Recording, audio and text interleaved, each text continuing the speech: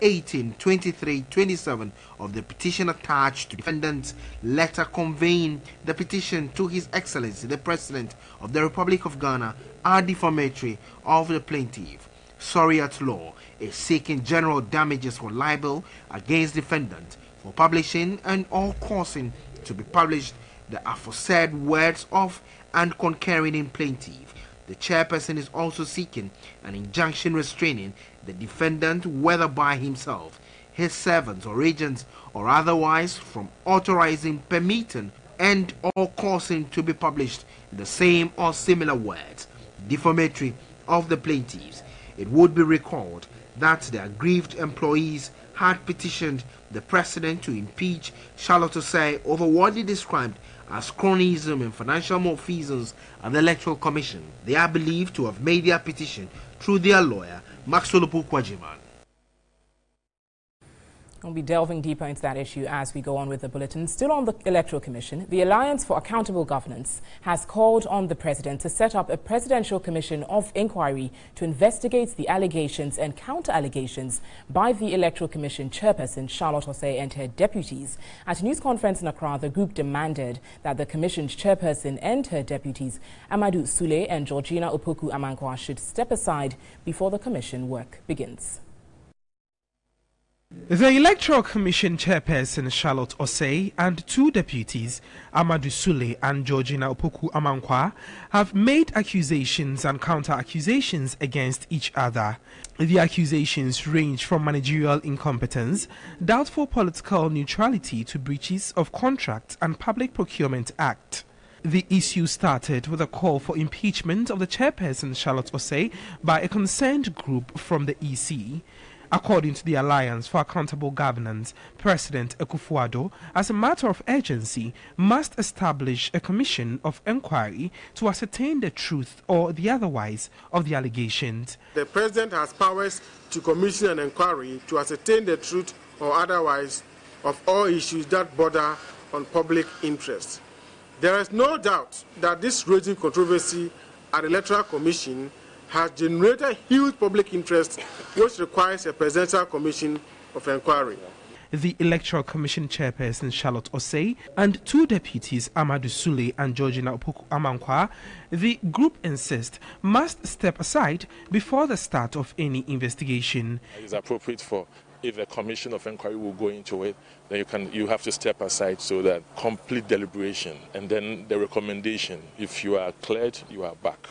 The Alliance for Accountable Governance also called for full state media coverage of the proceedings of the proposed Commission of Inquiry. The group, however, wants government to draft the terms of reference as well as some sort of immunities to witnesses who may testify before the Commission. All right, let's still stay the same on this particular issue because it is of great worry. William Nyako is the Executive Director of the Africa Center for International Law and Accountability. He joins us in studio this evening. I thank you very much. And I'm going to have this in two ways. Now, you've seen the suit by Charlotte Osei suing the lawyer for the petitioners. Now, she had already come out to respond to these allegations which are contained in the petition submitted to the President, which they have acknowledged receipt. Does her response to this and this suit really negate the process in any way?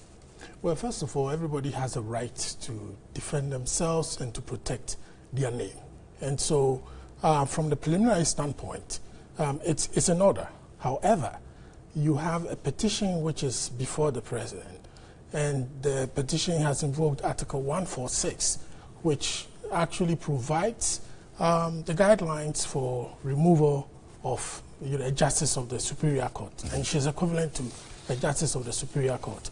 So I'm not quite sure that this is a good strategy to be fighting the petitioners outside of the process which has been laid down by the Constitution. And indeed, one of the things she's seeking is for those petitioners to actually be named, because she described them as an amorphous group of persons who say they are concerned staff of the Electoral Commission. So does the absence of the identities of the petitioners negate or affect this process in any way? So heads are split on this. The first point is whether in submitting the petition to the President, whether all the petitioners had to be named. They had a lawyer.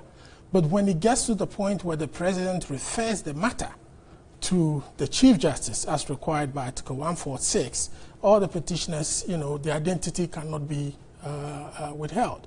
And I'm sure that the lawyers for the petitioners at some point had been contemplating that at some point the names of all the petitioners would be revealed.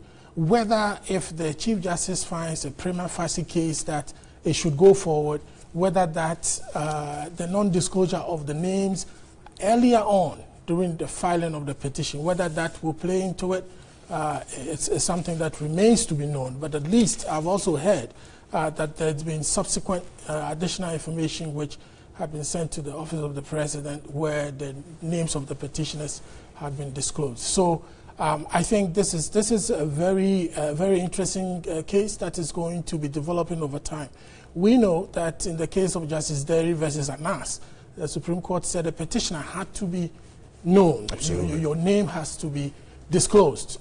This goes through a different set of rounds before it gets to the committee which will be set up by the Chief Justice if the Chief Justice finds a prima facie case to take it forward. Okay, now, and so I just want to get to this point so that we both are on the same page. Okay, so this whole process triggers a constitutional process. Okay, does the suing of one person, or can one person be charged for triggering a constitutional process as against what was the case in Anas's case? Because these are two different scenarios. There are two different scenarios. So can one person, I mean, in this case, the lawyer for the petitioners is actually being sued. Can one person be charged for triggering this constitutional process, as is the case? So there's a little bit of distinction also, because the lawyer is not a petitioner. The lawyer is acting on behalf of the petitioners. But since he was the one acting on behalf of the petitioners, and there had been some back and forth between the lawyer and the EC chairperson about not disclosing the identity, and that he's willing to take the matters to court, I think the chairperson's lawyers have taken this route. But this is not your normal case where there's a publication in the media or a publication has gotten to a third person, and therefore you can go straight ahead and sue the person for defamation. This has triggered a constitutional process which requires that the petition is sent to the Office of the President, whilst the Office of the President has the petition, which the law says that he shall refer the petition to the Chief Justice. I see. But I do not think that it's a good strategy to adopt this part. Like I said, she has a right to protect her name. I get the point. You've spoken to the legal aspect of it, which I respect the fact that you are a lawyer in that respect. But your organization as well has been dealing with the Electoral Commission for quite a while with developing capacity building programs for them. Now, how is all of this affecting the democratic credentials of us as a country in the eyes of the international community, which you have also been working with? So, I mean, no matter how you look at it, it is really a regrettable situation that we have, because this Electoral Commission seemed to be the only democracy, the only institution that we had which had not been tainted until now. You remember Shraj had his own time with a former commissioner. Parliament also came under fire for alleged bribery. Judiciary had been investigated for bribery and things like that. So the Electoral Commission was the only institution that seemed not to have been tainted by such scandals. So it is really regrettable, but this is a democracy, and that when things happen in the way that they have happened, we have a process by which all these issues will be outlined, and then the due process, the rule of law will be followed. Electoral Commission is a very important institution. Absolutely. This is where the consent of the governed is taken from when we go and cast ballots. So it is important that no matter how unfortunate the situation is, the due process of law must be followed. And I've heard people say that the commissioners or the commissioner should step aside. Absolutely, and this is what the Alliance for Accountable Governance, the story we just played, and some other groups and persons are calling for. I mean, this is unprecedented, very damning debacle we're seeing now. Okay, the three have clearly demonstrated they cannot work together. I mean, after everything is said and done, should we see them still being there as commissioners after demonstrating this deep-seated level of disagreement? I mean, is it healthy for us? Well, from a policy standpoint, typically if somebody is under investigation, as the events are unfolding, the person would step aside. But we are looking at specific provisions of the law under Article 146, which says that the petition should actually not be made public. And then when the Chief Justice finds a prima facie case, then it will form a 5-member committee of 3 justices of the Superior Court and 2 non-lawyers. And they will hold their inquiry in camera. So none of this was supposed to have been in the public domain. And Article 146 does not contemplate that when a person is being investigated in this manner, that they should step aside. Indeed, after the committee has done its work, it's supposed to submit it to the Chief Justice, and the Chief Justice will forward it to the President. You know, so due process on both sides are supposed to be followed. And I can understand that some would want that they should step aside, but Article 146 does not contemplate that. They can take personal decisions and say, because of the investigation, if it gets to that point, then I will step aside. But the rule of law under Article 146, which triggers the impeachment and removal, suspension proceedings, do not contemplate. In this case, time is of the essence, but the wheels of justice grind slowly sometimes, and then it has to be sped up. But I thank you. Thank you. I'm grateful for your time. William Nyako is Executive Director of the Africa Center for International Law and Accountability, ASILA. They've worked closely with the Electoral Commission for so many years now, helping the Commission in various aspects of capacity building. Away from that, the minority in Parliament has condemned the raiding of the private residence of Member of Parliament for the Pru East constituency, Dr. Kwabena Donkor, by the security agencies. The minority considers it as unacceptable as it impedes the work of sitting members of Parliament, saying it amounts to contempt of Parliament under Article 122 of the 1992 Constitution. The minority, in a statement, said the search and the subsequent seizure of Kwabena Donkor's laptop and other media of communication is shameful and sad in a country that upholds the rights of its citizens to privacy.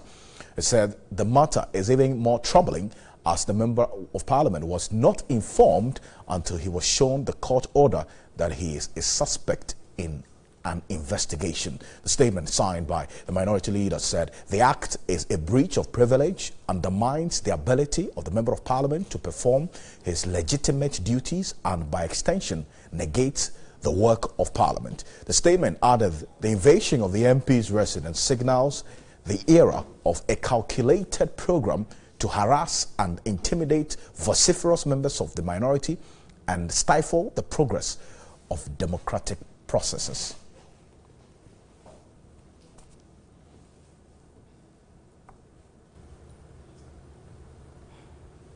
So as the minority of Parliament is saying that it is in fact illegal and a breach, we are asking ourselves what the Constitution says on this matter. Now, the Constitution on immunity and privileges is Article 122, general contempt. It spells out that an act or omission which obstructs or impedes Parliament in the performance of its functions, or which obstructs or impedes a member or officer of Parliament in the discharge of his duties, or affronts the dignity of Parliament, or which tends either directly or indirectly to produce that result, it is contempt of Parliament. And this is the Act article that the minority is referring to, saying that it has been breached. But we're further asking ourselves what the Constitution actually spells out and the security it provides MPs, whether they are at home or on their way to their place of office or returning home. Now, it says in Article 117, immunity from service or of process and arrest. Civil or criminal process coming from any court or place out of Parliament shall not be served on or executed in relation to the Speaker or a member or the clerk to Parliament while he is on his way to, attending at, or returning from any proceedings of Parliament.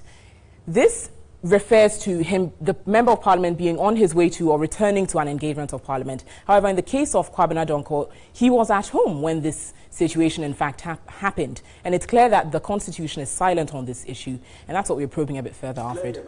You know, That's where the minority also weighs in to say that Kwabena Donko's office was on the 10th floor of the Job 600 building, which was gutted by fire sometime last week. And so he's been working from home on his parliament and with his pen drives that have been taken. So, yes, if his laptop was taken, then it's an obstruction of the work of a member of parliament, because he's working absolutely from his laptop because his office has been closed as a result of that fire outbreak. It's something that clearly... Interesting counterattack there, but... It's going to pan out. But the police is saying that they acted within the laws by searching the house of the former Energy Minister, Dr. Kwabena Donko. Director General of the Ghana Police and Public Affairs Department, ACP David Iklu, is insisting there is no law that bars a member of parliament from being investigated in criminal matters, adding they followed every due process in carrying out their mandate. The former Energy Minister Dr. Kwabena Donko was in the early hours of Monday, July 24, searched by the police in relation to the ongoing investigations into the Ameri deal. The police action generated public uproar, with a section accusing the police of violations.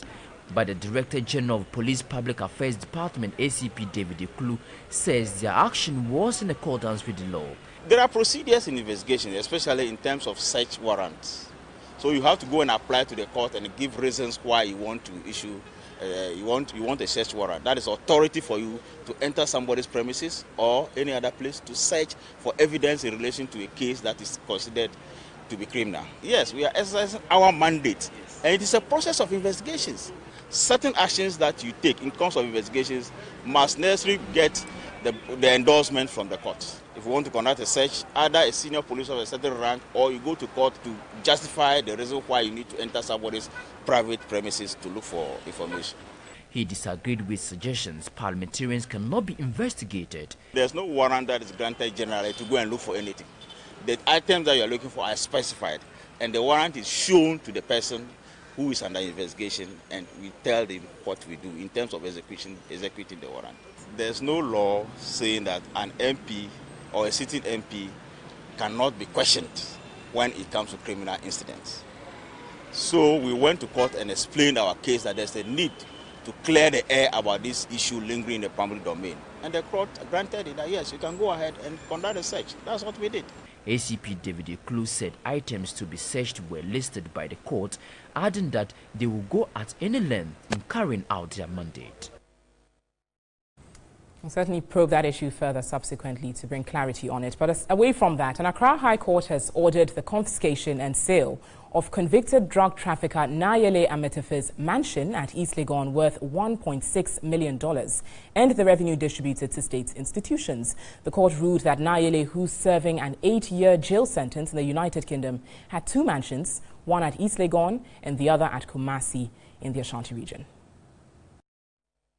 The state, according to the judge, could only prove that the East Legon property belonged to the convict, but not the one situated in Kumasi, hence only the one in Accra should be sold. Justice Georgina Mensah-Dacha, who delivered the judgment, said the evidence from the state prosecutors could not prove the ownership of the Kumasi property. The court gave the breakdown of how the revenue from the property's sale should be distributed: 50% to the Narcotics Control Board, 20% to Economic and Organized Crime Office, 15% to the Judicial Service of Ghana, and 15% to the Consolidated Fund. Section 66 of Act 804 of the Economic and Organized Crime Office Act 2010 provides legal backing for the sharing of the revenue accrued from the sale of the confiscated property. In June this year, several movable property belonging to Nayele were confiscated and distributed to rehabilitation homes and related institutions. Let's still stay with the court. And Accra High Court has ordered publishers of the Daily Post newspaper and its editors, Michael Dokosi, to pay an amount of 800,000 Ghana cedis to Hackman Owusu-Agyemang. The Cocoa Board chairman, Hackman Owusu-Agyemang, is also to get 800,000 cedis as damages for defamatory publication against him. The court in its judgment asked the defendants to, within 2 weeks, retract the defamatory story and apologize on the front page of the paper.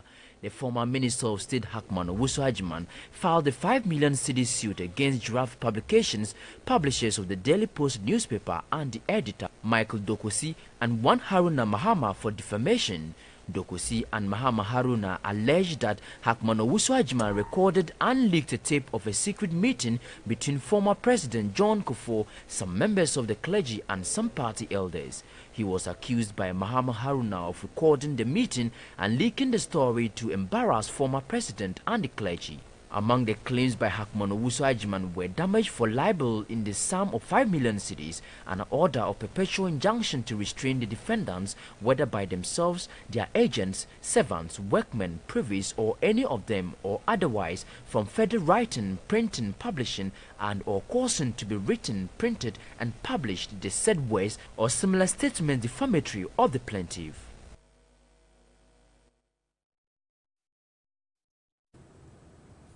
Still watching News 360 here, streaming live on 3news.com as well as TV3 Ghana on Facebook. Let's take a look at how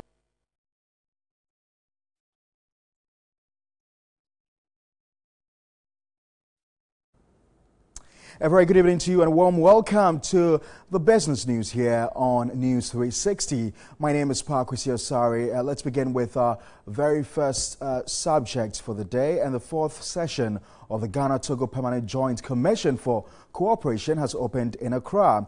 In an address, the Deputy Minister of Foreign Affairs, Charles Asiedu, called for the implementation of the final communique signed during the third session. The relations between Ghana and Togo dates back to 1968, when both countries signed an air transport agreement, followed by the signing of a health agreement in 1973. 3 sessions have since been convened, with the last 2 in 1992 and 2009. In May 2017, President Akufo-Addo and the President of Togo expressed the desire of their government to work on the cooperation between the two countries. Speaking at the 4th session of the Ghana-Togo Permanent Joint Commission, the Deputy Foreign Affairs Minister, Charles Asiedu, called for implementation of the 3rd session agreement. I wish to call on our experts to engage in the evaluation of the level of implementation of the decisions taken during the 3rd session and existing memoranda of understanding to guide them on the way forward, even as we deliberate and discuss new areas to establish mutually advantageous cooperation between our two countries. Head of the Togo delegation, Abrate, wants Ghana and Togo's relation on security revisited. Some commitment that has been taken by the two sides, which actually begins to be carried out, like Togakope water drinking project and the Mwepe juxtaposition border control. And we would like to see how far we have gone in this.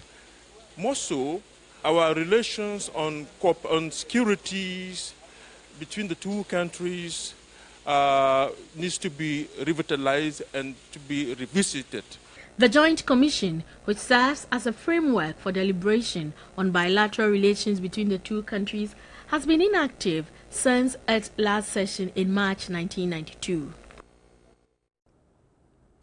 So we're going to stay with developments from the Monetary Policy Committee meetings, which ended with a resolution to reduce the policy rate by 150 basis points to 21%. There have been reactions coming in from that. One of the issues that came out was about Ghana's total debt. That's the public debt, which currently stands at 137.2 billion cedis as of May this year, putting the debt to GDP ratio at 67.5%. Well, the debt stock increased by over 9 billion cedis in just 3 months.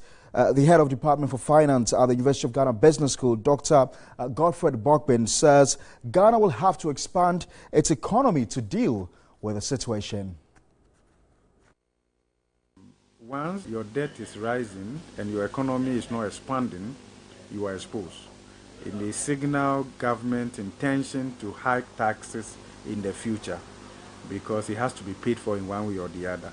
So there's a compelling reason to manage your debt, and the most effective way of managing your debt is actually to grow your economy.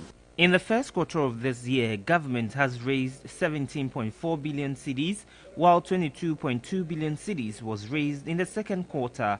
For the last 6 months, government's approach to the public debt has been more of debt profiling.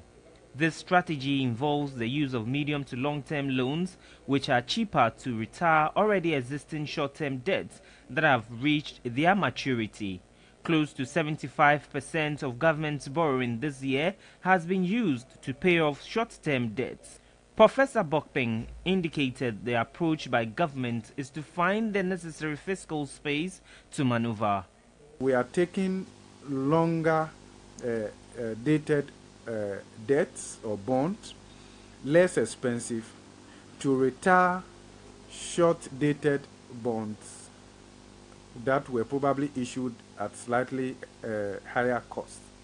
So that is what we are doing. Once we do that also, that will also free up some space for the government to be able to prioritize some developmental activities within the space that has been created.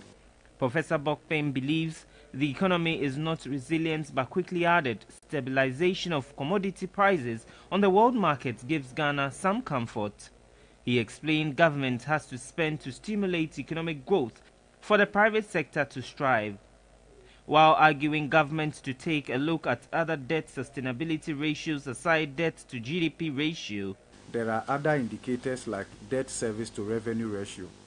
And then, so when you look at debt service to revenue ratio, our performance is above the policy dependency threshold.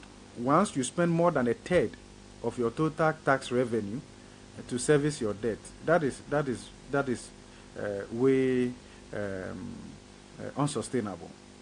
Professor Bokpeng was convinced once government's policies begin to yield fruits, the debt to GDP ratio will improve.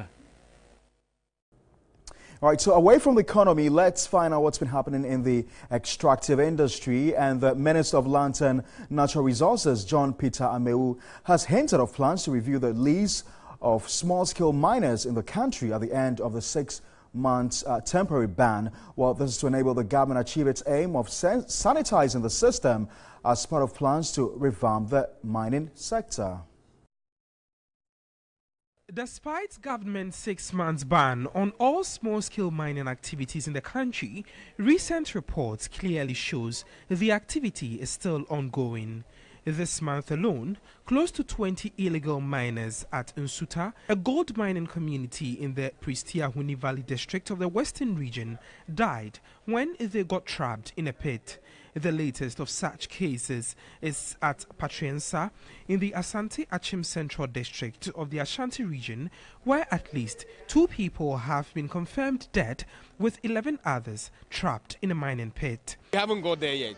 I say there's a lot more to be done. You know, I can put a success rate of almost about it. We are not even up to 30% what we have done. I'm not totally satisfied, but I think the involvement of Ghanaians and the direction given by the president give me hope that we should be able to address this within the period of 5 years that we put in now. Several interventions have been implemented since the inception of small-scale mining in the country in 1989, but it appears the expected result is yet to be achieved. One of such was for the Minerals Commission to facilitate the licensing and monitoring of small-scale mining activities. In April this year, the Minister for Lands and Natural Resources, John Peter Amewu, asked that all 9 district officers under the Minerals Commission proceed on leave for their negligence. We constitute a committee. The committee, looks into their issue. They've submitted a report. The report is on my table. Some of the recommendations, of course, will be looked at, and some, of course, it's not mandatory that we accept all the recommendations. So we are, also reviewing the recommendations from the committee. Immediately we finish, we'll let the country know. A government 5-year multilateral mining integrated project will train some youth to take charge of the mining areas. The minister reviewed permits of most small-scale miners would have to be reviewed. I can tell you for sure that most of the mining lists that are given to the small scale, a lot of them are going to be reviewed. At the end of the ban or the suspension, we are just not going to say go back to them. No. You have to go through a process, and that process will mandate you to go back to your mining area.